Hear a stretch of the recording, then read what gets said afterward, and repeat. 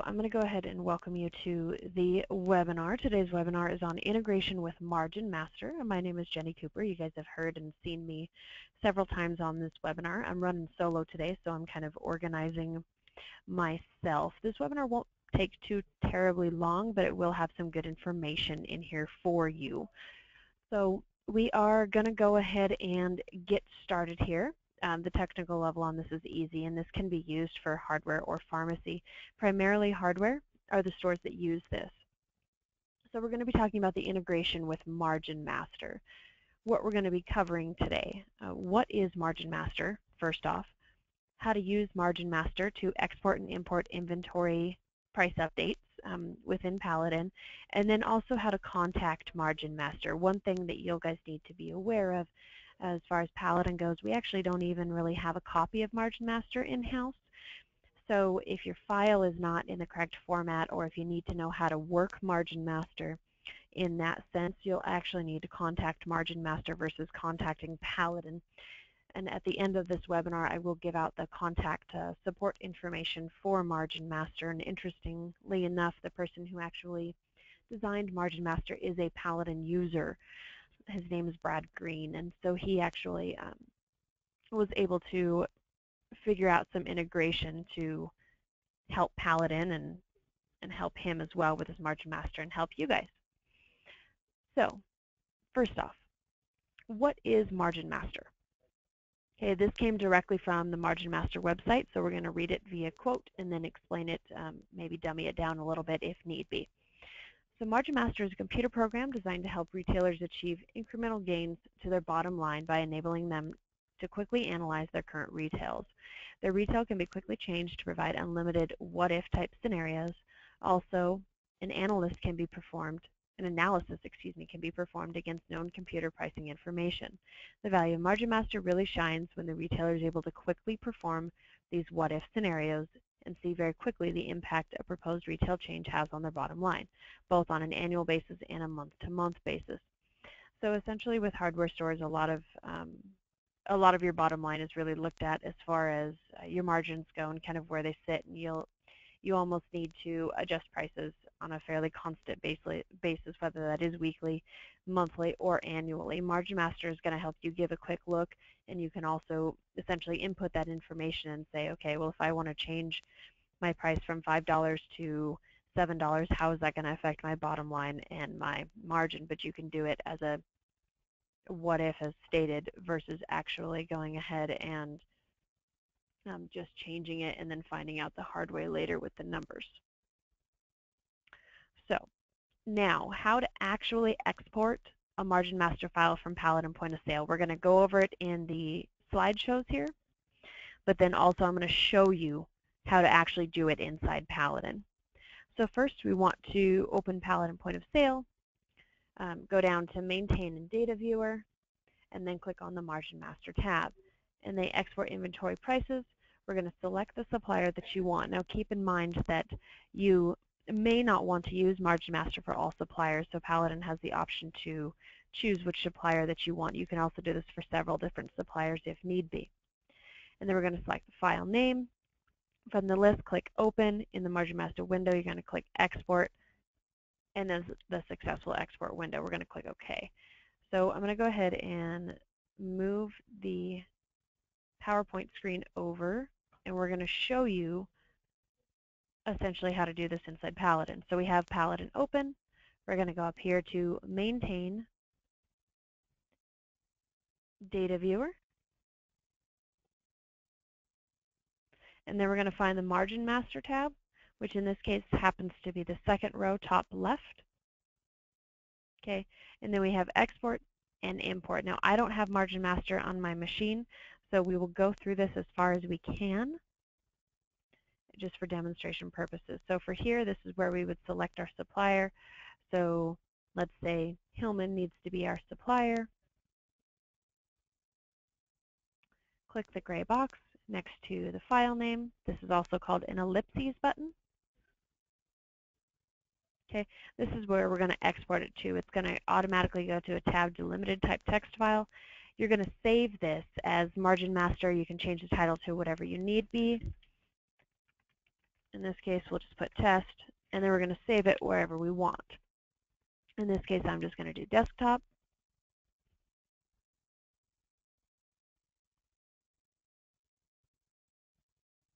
Okay.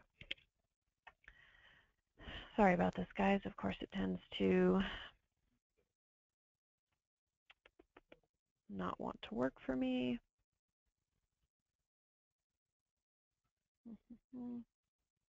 Okay.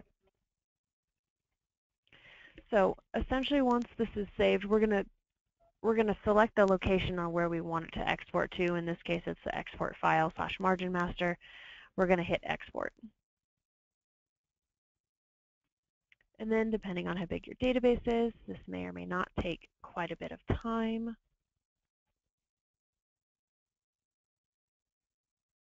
And then a button is going to pop up saying that it is a successful export.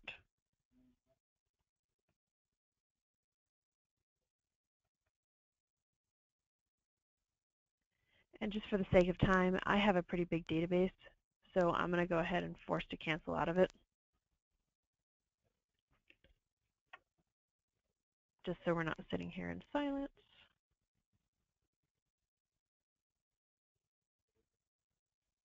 Go reopen Paladin. Okay, and then we're going to go on to the next screen. Now keep in mind, once we've exported this margin master file, this next slide talks about importing it back in. Keep in mind, in between the export step and the import step is where you're going to do whatever you need to do inside Margin Master. Now, this is where you're going to need to know how to work Margin Master and how to work that file and make sure that it is in the correct format. And if you don't know, this is where we can contact Margin Master.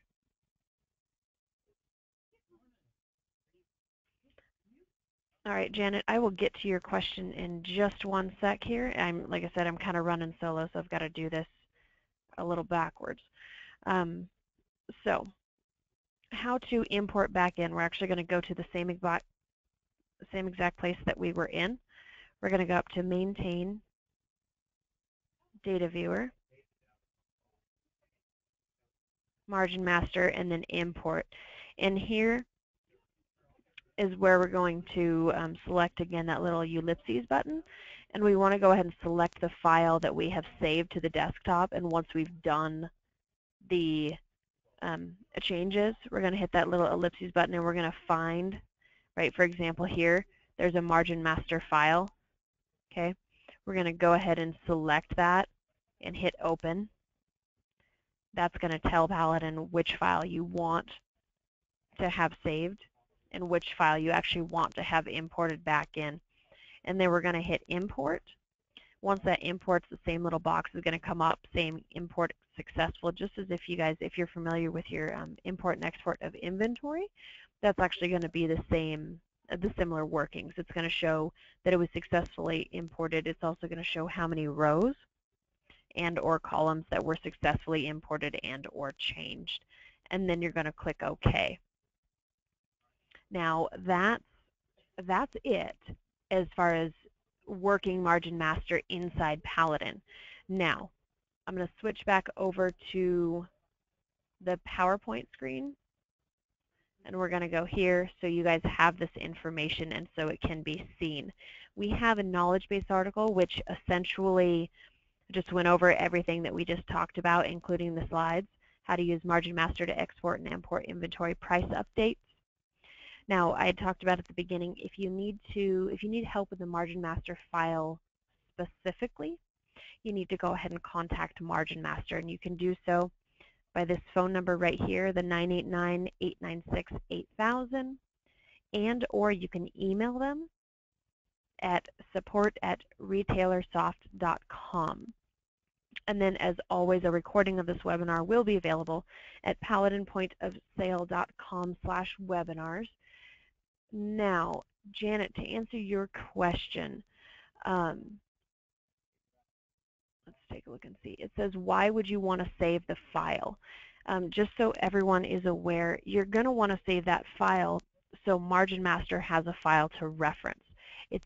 that file is your data, your margins, your prices, and things like that, that you're going to have to import into Margin Master and adjust. Does that answer your question, Janet? And you can chat in yes or just put in another question.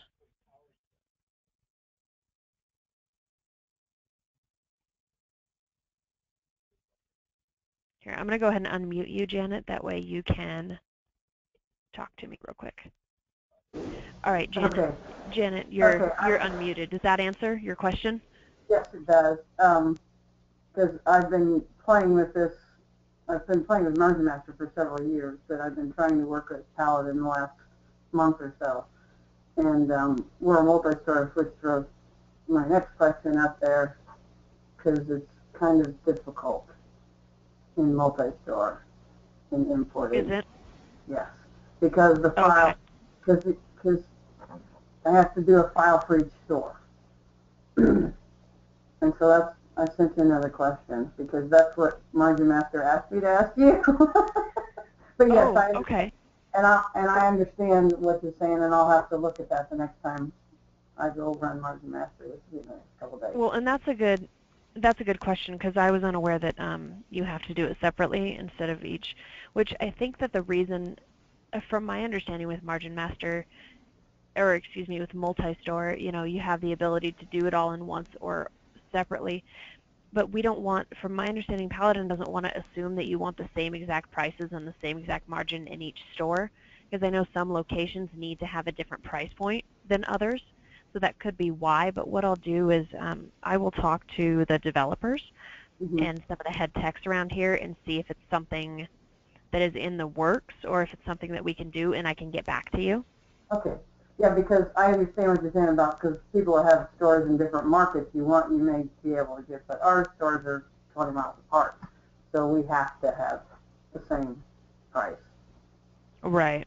In my particular application, so it just is, and then every time Margin Master has an upgrade to their software, I have to have them rebuild how I save the files because of this multi-store thing. So there's a little bit of complication. So, but leave that to me to come up with complications.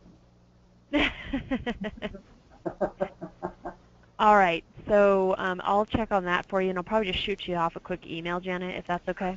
That's perfect. Thank you. Yep, not a problem. All right. Does anyone else have any other questions?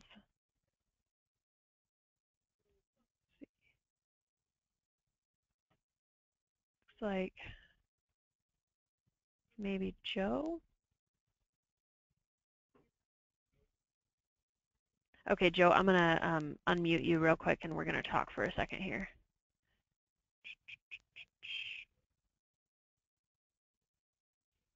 Because this is good to hear. That way all of us know. All right, Joe, you are unmuted. What kind of issues are you having, or what kind of questions do you have? Joe, are you still there?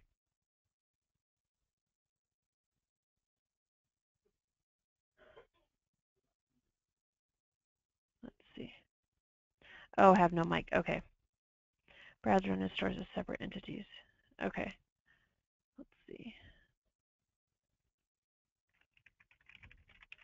All right, Joe, so what I'm going to do, I'll probably just call you, or I'll probably just email you, and then we can talk separately after the webinar, because it sounds like a store-specific thing versus an overall webinar thing. So I'll go ahead and do that, and I'll follow up with you. All right, so if no one else has any other questions, that is it for the webinars at this point. Next week, I believe it is going to be Charles presenting again. And as always, just go ahead and fill out the survey for me at the end, and we will go from there. So everyone else, I hope you guys have a good week, and we will talk to you soon.